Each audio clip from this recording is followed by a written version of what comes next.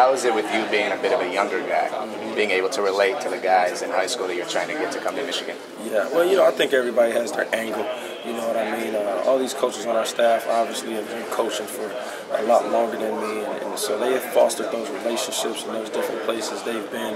Me being here, I took over a new area this year, and so just trying to, get those grassroots started in those places. But it's exciting. I love just talking to kids. I love getting to know these coaches around the country and things like that. So I enjoy the recruiting aspect of it. What have you been able to see out of Alan Gantz so far? Yeah, he's picked it up pretty quick. You know what I mean? It's not easy to do something and then change up completely, and he's done a great job of that.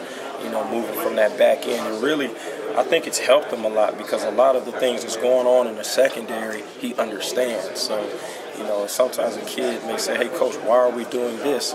Well, if you have experience, playing a different position, especially in the secondary, you kind of are putting more of the pieces of the puzzle together.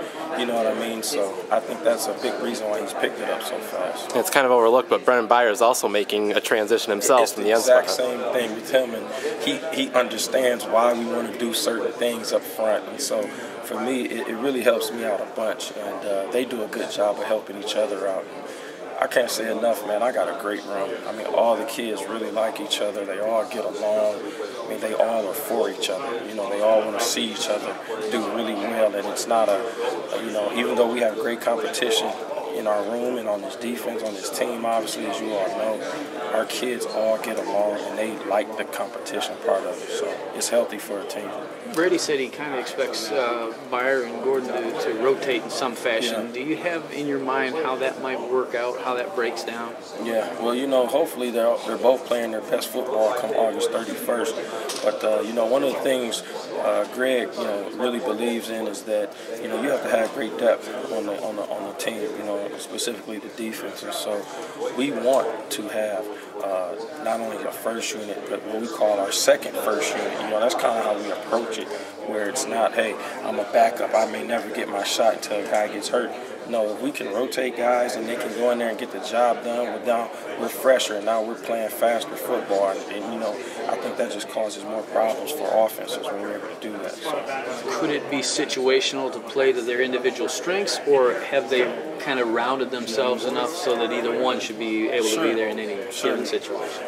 And that's coaching, putting kids in the best position where their skills and their talents can, best be shown. And if you have a guy that's better in pass coverage, well, he may be a guy you bring in on those passing situations, or if a guy's a better pass rusher. So that's why, as practice goes on, those are the things you're looking for as a coach, and building packages and things like that for certain players and things like that. That's what you want to do. You want to have your best 11 on the field for every situation. So. Is Jake Ryan still able to kind of gain from the practices, even though he's not able to go through full contact stuff? Yeah, definitely. I think the biggest thing when you have a kid that's injured is keeping their head into it. The physical, they're going to do all their rehabilitation and be right there in the thick of things when it comes to that. But I think sometimes if a kid's injured, he can lose it mentally, kind of feeling like, left out of it. And I think that that's not the case. I mean, he's in our meetings. I ask him questions. I push him. I yell at him, out there on the football field, So I think he's doing a great job. And he's really just taking this whole experience, in a positive way. He's not grumping and hanging his head low. He's out there coaching guys up and helping guys, and so he's done a great job. I'm looking forward to him getting back. So.